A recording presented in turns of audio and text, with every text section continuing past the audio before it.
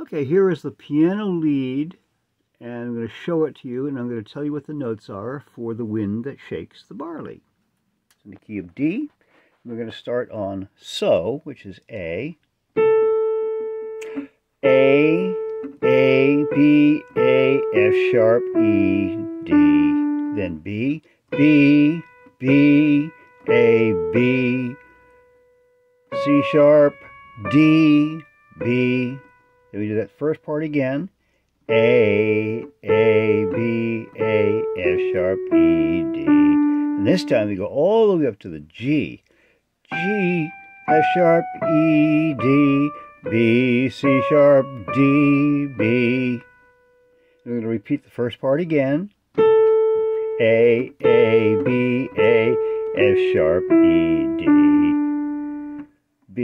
B, B, A, B, C sharp, D, B. Then A, B, A, F sharp, E, D.